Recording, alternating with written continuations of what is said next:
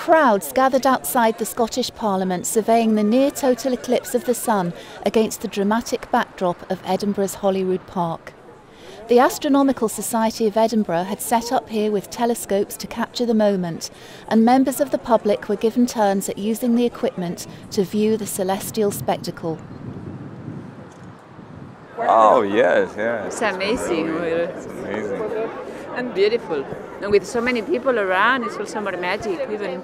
Oh no, I love it. I love this the big hill here. In fact, I went for a walk yesterday along the hill after my lunch for about an hour, so it was lovely.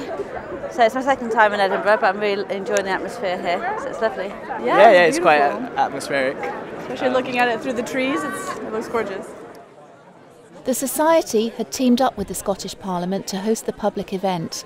Earlier in the morning, school groups were given educational talks about the physics of the imminent eclipse and advice on viewing it safely. The eclipse fell just over a week ahead of the Scottish Parliament opening a major exhibition and series of events, The Incredible Power of Light, aimed at families and featuring free talks and workshops. For the Society, it had been all they'd hoped for. This is amazing. I was just so pleased when I got up this morning. Yes. Because obviously I have no control over it. So like all these poor people that missed it in Cornwall on the previous one. So this is fantastic. It's a perfect location. We were obviously hoping to have some kind of public event. And just to have setting outside the Parliament is fantastic. And I'd much rather be here sharing it with friends and colleagues from the Society and members of public in Edinburgh rather than going off on a wild goose chase to the fairs or whatever, just in the hope that you might see something.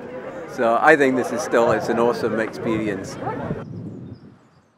The Incredible Power of Light will be at the Scottish Parliament from April the 1st until the 30th and will feature interactive children's workshops and talks. You can get more information on our webpage and through social media.